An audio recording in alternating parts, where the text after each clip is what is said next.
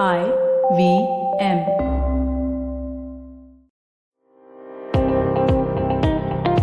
Welcome to All Things Policy, a daily podcast supported by Pragati, a flagship media initiative of the Takshashila Institution.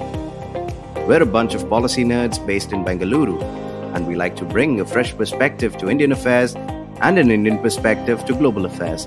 So grab a cup of coffee, sit back, and join us for today's chat. Hello and welcome to another episode of All Things Policy. I'm your host, Aarushi Kataria. I'm a junior research scholar at the Takshashila Institution, and today with me, I have Priti Kataria, who is a CHRO of iCORE at Wipro Limited. Today, we'll be talking about something that's been on everyone's mind, which is the move back to offices. Now, before the pandemic struck, it was everyday business to go to office, attend all your meetings in person, but the pandemic has changed the geography of work. A year after the pandemic is supposedly receding, we need to begin navigating what the workspace is going to look like.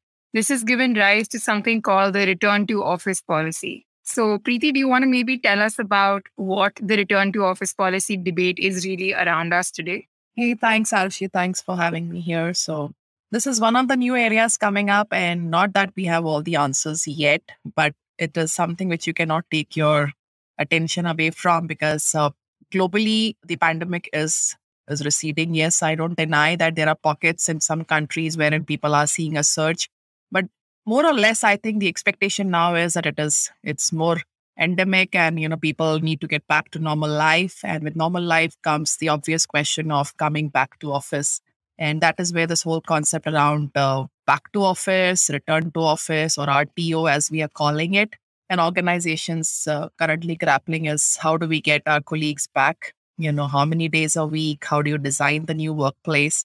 So that's the policy which is evolving, I'm sure, at every industry level, at an organization level, at a government level, because the pandemic did not spare anybody, and some of the myths got broken. So that's the double-edged sword as to how do you really articulate one, which still gets you people back and you still don't lose talent in the way, because we can't ignore the great resignation which is happening in the background. Right. So I think one way to understand it or to summarize what exactly the debate is that most companies are today choosing between three kinds of policies for returning to office. One being that you call everybody back to office. Second is you adopt a hybrid model. Or third is you provide more fully remote opportunities. Now, something that as you mentioned, we've noticed over the course of the pandemic is this idea of hybrid working or working from home becoming more popularized. In a recent report by PwC, it's been noted that there's been an increased investment in tools for virtual collaboration, IT infrastructure to secure virtual connectivity, training of managers to manage a more virtual workspace or a hybrid workspace where, offices are also becoming more adept to a hybrid model because conference rooms are being enhanced with virtual connectivity, communal space in the office, and you have unassigned seating in the office because now people can come and go as they please. But I think something that has been plaguing my mind is what exactly does hybrid mean for an organization? Does it mean you come in on some days? Does it mean that certain roles will require the people to come in, but other roles could not have to come into office? What exactly does hybrid mean in the conversations that we're having today? Oh, very relevant question. And I think the way to look at it would be not to, ignore the other realities which have struck people during pandemic.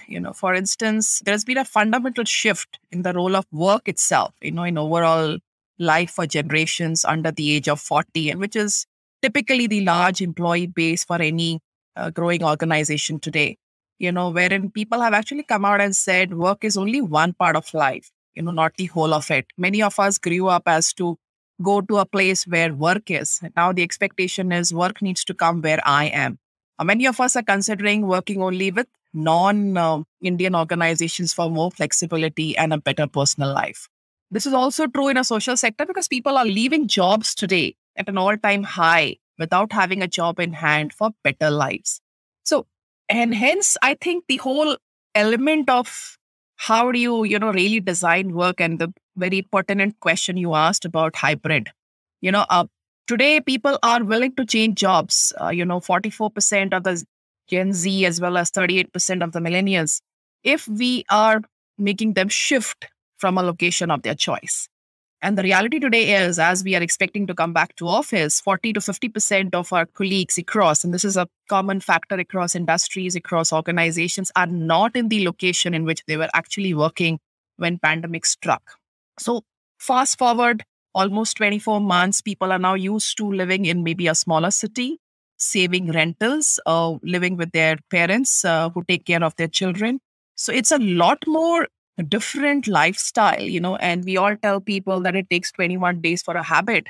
Now, people have been living in this way, almost 40 to 50% of the workforce in this lifestyle. So it's not going to be easy to expect people to break and then come back to office. And that is where this whole concept that if productivity has not got hampered, if security breaches have not happened, what exactly can pull people back to office, and why do you need people back to office? And that is where, an interim way that, can we really get everybody back to office? The answer is no. Do we need people for certain specific pieces of work? Maybe the answer is lying somewhere there, and which is where this whole element of hybrid, which everybody is grappling. Nobody has the answers yet. And hybrid per se is, you decide certain days, you decide certain activities, which can happen in a group, which can happen, inside a space where people come, interact, connect. And I think one of the biggest concern today every organization is grappling is how do you get the culture of the organization inside or, assimilated, percolated with the employees, because people are not coming to office. There is no smell of the place. There are no water cooler talks. There are no gossip conversations at the cafeterias. And there are no intermingling of discussing, building bridges, building bonds, having networks. So the entire fabric of the culture is weakened. That's one big factor which is driving today as a design, foundation, that we need people back in office to also build the culture of the organization. And with the great resignation happening, trust me, 50% of the organization today is which has joined us during the pandemic. And this is across universally. They have not seen our office. They've not met their managers. They've not met their colleagues. And they just have no bridges and bonds. Their only transaction is with the project team or with the, the task group with which they work. They come on Teams call and they log off, and that's how life is. So hybrid somewhere is trying to evolve a concept wherein for certain activities, for certain innovation, for certain ideation, you get a group of people back to office on certain days where people really have those connections built, a sense of belongingness established, and get that stickiness going, because otherwise it's going to be very difficult, especially for large organizations, to build culture, to build a connected organization, which is going to be continuously innovative. Because, beyond a point, working in closed rooms or closed, houses, it has its own comfort, but this piece is getting diluted.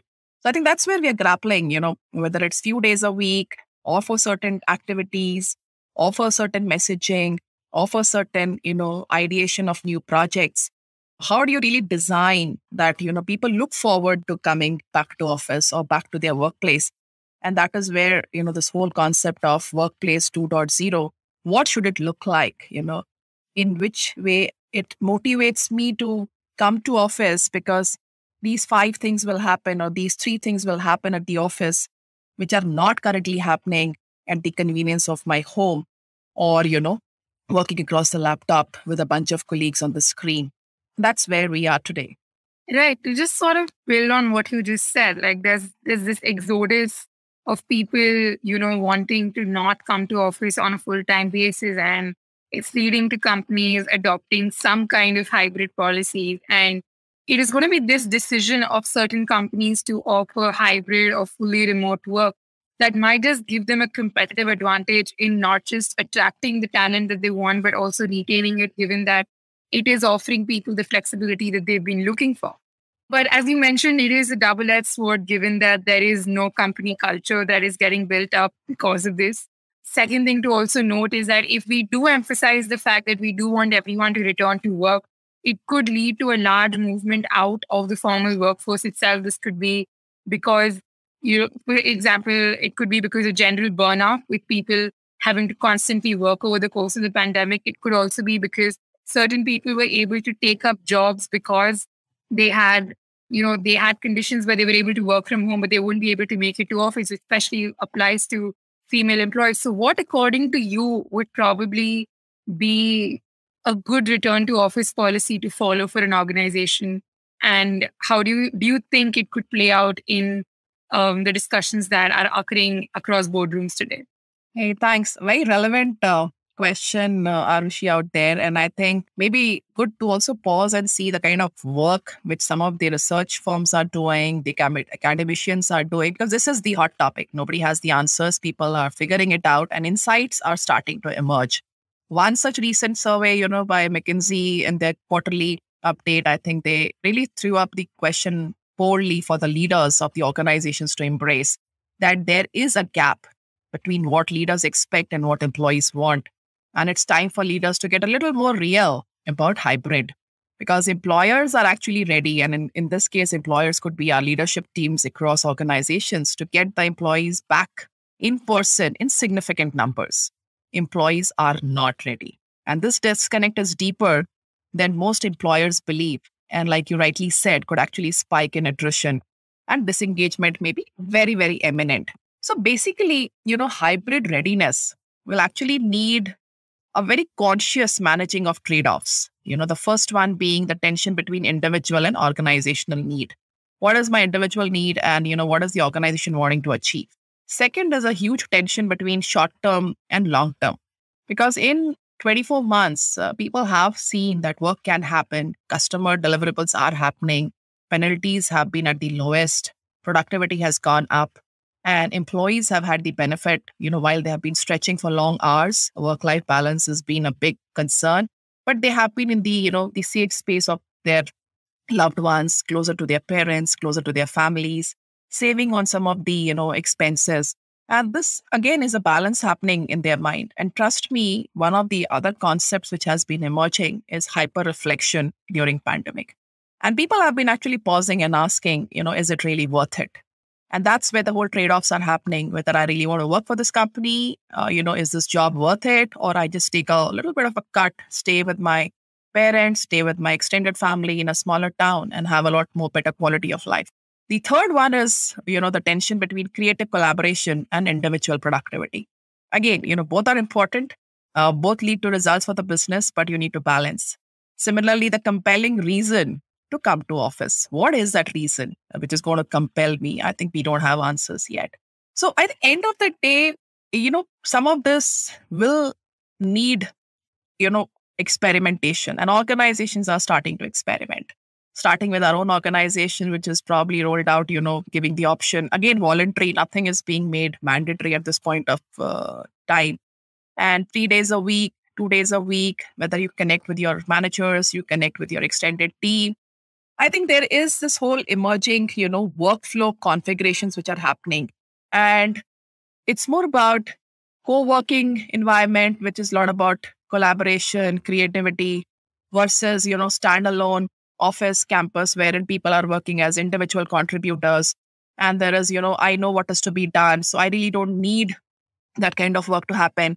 And, to look at it like today, a sales soft kind of an organization or somebody who is doing innovation will need a co-working environment vis-a-vis a high-end technical product development organization, which has pieces of work cut out, say like a, just to take a name, maybe, companies like an Apple or a Cisco or some of the very high-end product companies may actually be very comfortable with the individual way of working.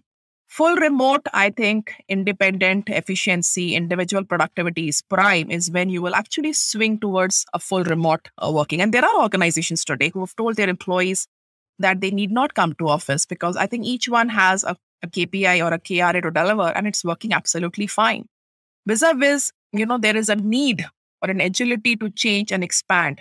And, in some of these, the execution is not about individual execution. You need to come together, reset certain things, redesign certain things. And again, here will be an element of, people have to come together. Similarly, a kind of a coordination when you're in a large, diverse project. And at times, the teams are growing or the teams are getting ramped down, or you need to have people being a lot more fungible. you will need people to connect and have a view of the larger ecosystem in which they could operate.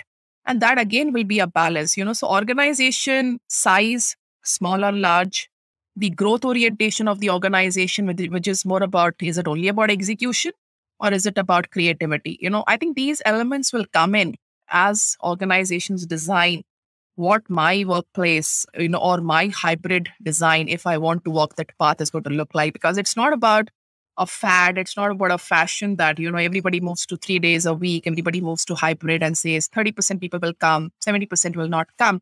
I think we have to pause as organization and see on the spectrum, where are we? Are we an execution organization? Are we a creative organization?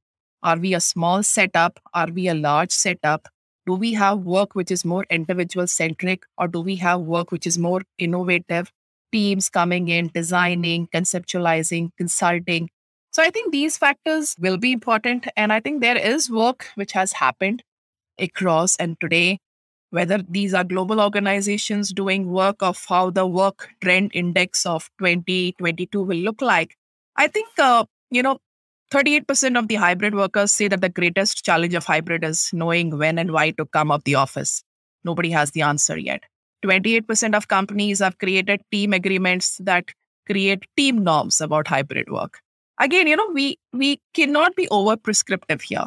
43% of remote workers say they do not feel included in the meetings, yet, they still join onto the meetings. 27 of the companies are still struggling. They have created new hybrid meeting etiquettes to ensure all feel included. Because believe me, when you have a hybrid meeting versus a typical 100% virtual meeting, the people who are sitting in the conference room, some 10 people, vis-a-vis 5 people on the screen, the people on the screen, believe me, lose out some of the side conversations of those 10 people in the conference room.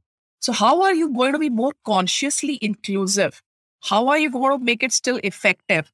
So I think these protocols will need to be defined. These are here to stay, and I'm not saying we haven't prescribed yet, but you will need certain protocols for meetings, certain protocols of what will happen on the days when everybody is in office. And how do you also decide what will be those days when everybody will come to office? What will be those work design which will happen in the year? Because if I come to office and I log on to a Teams meeting and I come back in the evening, I have achieved nothing. And I add to the stress of the employee of a 1.5 hours or 2 hours of commute, which is absolutely productivity loss and more stress. So why should that employee again come to office tomorrow? That's a big question. On that note, with those really alarming statistics, we'll take a short break. Hello. It's been another great week on the IVM Podcast Network. On Think Fast, Varun and Suchita discuss the Twitter sting operation and Jack Ma pulling out of Paytm. On Capgemini's Techipedia series, Shailaditya speaks to Anand Chandramouli and Deepak Solanki about sustainable harvesting practices through digital farming. On the Wire Talks, Siddharth talks to author and translator Navdeep Suri about the partition and the Jallianwala Bagh massacre. On Marathi Khidkitun, the Deshmukhs explore how animals and birds gauge their sense of distance in the environment. And on Big Talk about tiny humans, Devi Shobha and Meghna explain the right way to talk to children about sex and sexuality. We've got some exciting news for you. IVM Podcast has launched merchandise and our first line is out now. Head to the IVM Podcast website and click on the shop tab and check out the first collection of t-shirts. Do follow us on social media as well. We're IVM Podcast on Twitter, Facebook, Instagram, and LinkedIn. And remember, if you're enjoying this show or any of our other shows for that matter, please do tell a friend. Also, don't forget to rate us on any of the platforms you're listening to us on, whether it's Spotify, whether it's Apple, wherever you do that, that is really helpful for us. And do remember, you can also check a lot of our shows out on YouTube. If you go to ivmpodcast.com/YouTube, you get a list of all of our channels. We're also doing a small listener survey, so please do help us out with that. If you go to ivmpodcast.com/survey, it'll help us understand a little bit more about our listeners. And finally, we'd like to thank our sponsors this week, SBI Life Insurance, Jupiter, a digital banking app, and Capgemini. Get the future you want. Thank you so much. Without you guys, this wouldn't be possible.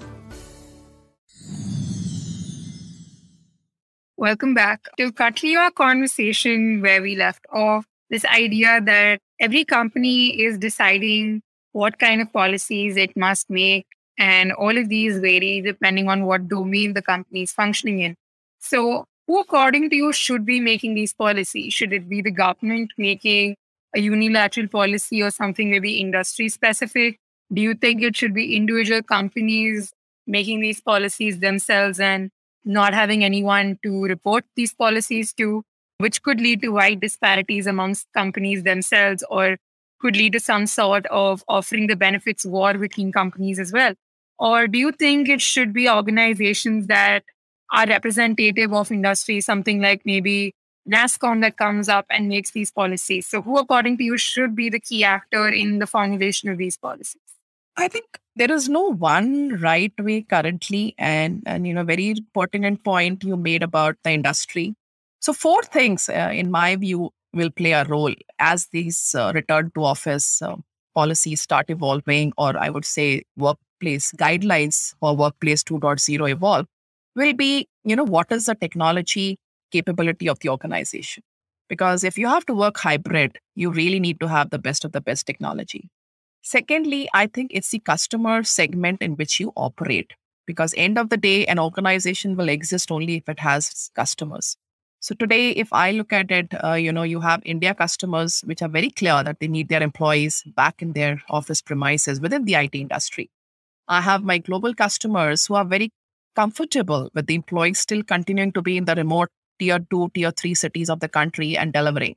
So I think the customer also will play a role. The business in which the customer is in will play a significant role, because today I have seen the BFSI customers are extremely strict, about their firewalls, about their network security, about their breach of, cyber hacks issues.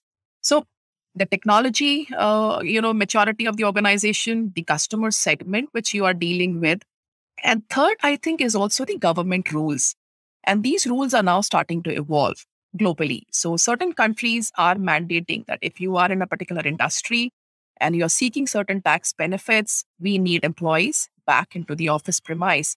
Because the reason we gave you these benefits was because you will create jobs and you will work from this particular premise or building or setup or that particular segment of the country. So the government also will play a role. Today, we are starting to see within our own country, and if I look at the IT industry itself, some of the state governments have already issued mandates that, by so-and-so date, they need 50% of the employees back in office. By September 1st, many of them are expecting 100% of the employees back in office. So government will be the third lever, in my view, which will be a deciding or a kind of a role holder when you start articulating it, because no organization can do it in isolation. So it's your technology maturity, customer segment, government rules and regulations.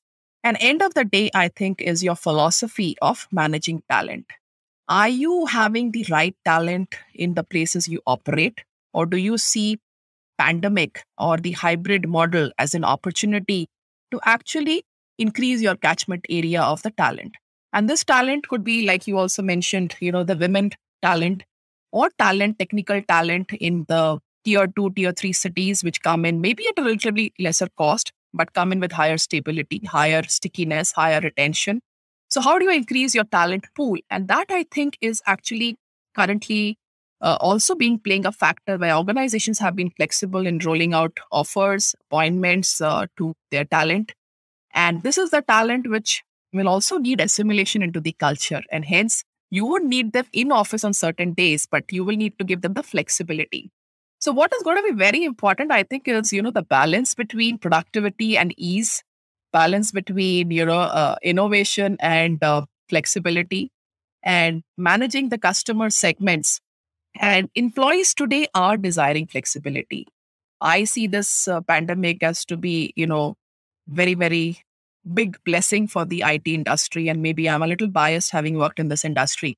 It also gives you a large, opportunity to increase your diversity and inclusion and equity, of bringing in talent, wherein you were initially having your own myths of people cannot work from, if they're not in these locations.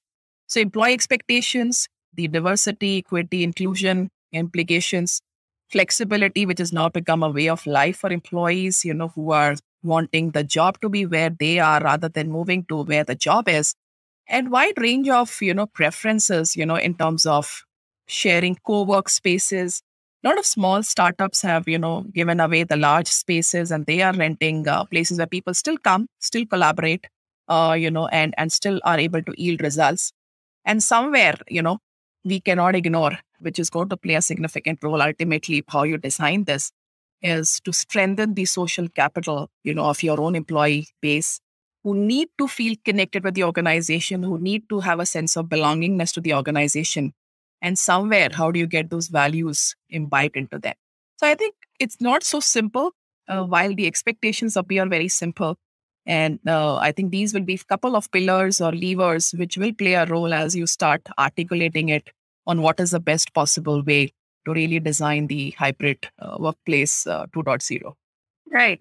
And I think, as you mentioned, this role of, how policymakers need to be slightly more aware of the repercussions that any return to office policy that they will make will have. I think one of my last questions would be, what, according to you, are some reality checks that policymakers, irrespective of who it might be at the end of the day, should keep in mind whenever they're drafting a policy that wants to discuss about how should people be returning back to office? What are some key considerations that cannot be forgotten, that could have unintended consequences or unanticipated consequences on how the policy plays out in the real world?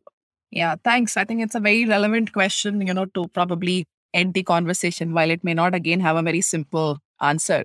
What will be very important here, Aarushi, would be, the leadership response. And I think the leaders will have to lead it from the front on first, the basic agreement on how they want to design, and then having training on key principles which aids the implementation. Because believe me, and it's a reality, nobody has walked this path before. There are no SOPs or standing operating procedures which we are going to, tinker with it, tweak it, modify it. Everybody is writing these new rules from the scratch. So what will be very important as a leadership response, which will really decide where this organization lands with Workplace 2.0 or the hybrid way of working, is balancing employee expectations and the organization needs. We cannot ignore that 2 years of the pandemic have completely shifted the employee expectations. The new workplace will need to balance both the shifted expectations and the organizational needs.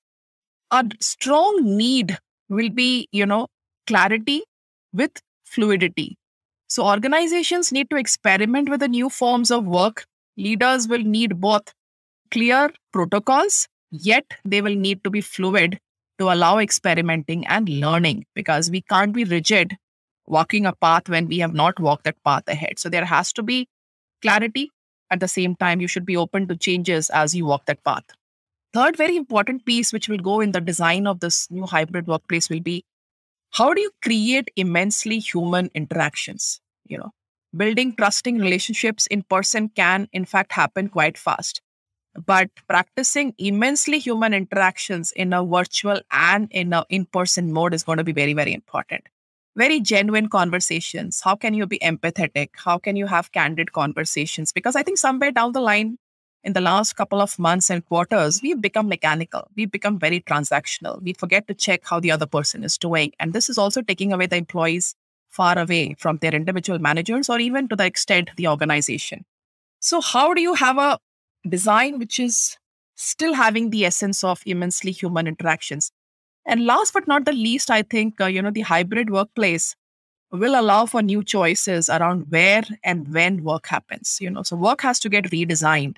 This is also an opportunity to really look at the way we have configured ourselves by consciously considering, certain elements which don't make sense any longer, certain protocols, certain approvals which don't make sense any longer. So how do you really redesign work?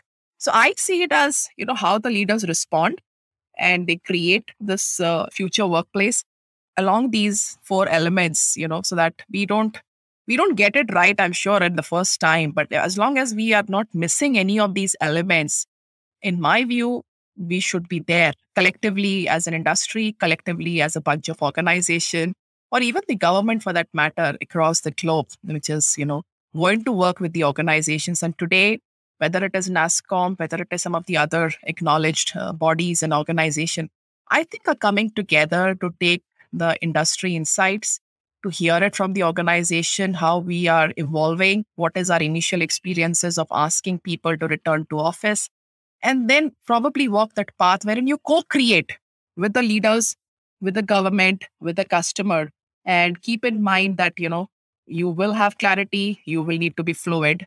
You will need to be flexible. You will need to balance customer and employee and organization expectation. And while you do all of this, don't lose the essence of immensely human interactions, which create the bond with the last employee who delivers for your customer. Thank you, Aarushi. Pleasure being here. Thank you so much. That was a really insightful answer and conversation. Thank you so much for joining me today and being a part of this conversation.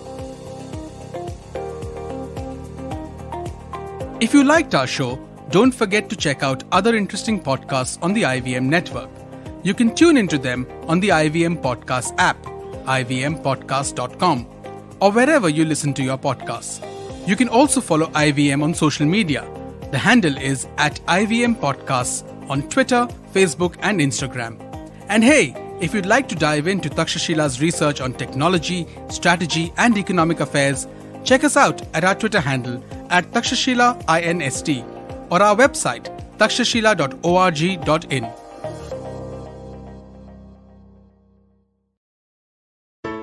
There's a quick survey to fill out on ivmpodcast.com/survey. It lets us know a little bit more about who's listening to us. And you know what? We're going to do a few prizes. So, we'll do a random drawing of maybe 10 people and we'll send you all some swag. Remember, that's ivmpodcast.com/survey where you can fill out the survey. We face 100 dilemmas every day while raising our children and nurturing our families. Why not let science help us make informed decisions to solve our dilemmas? Hi, I'm Devi Shobha. And I'm Meghna.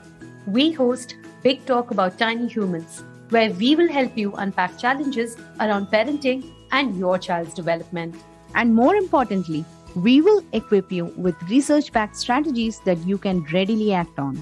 Tune in to our podcast every Wednesday on the IVM Podcasts app, website, or your favorite podcast platforms.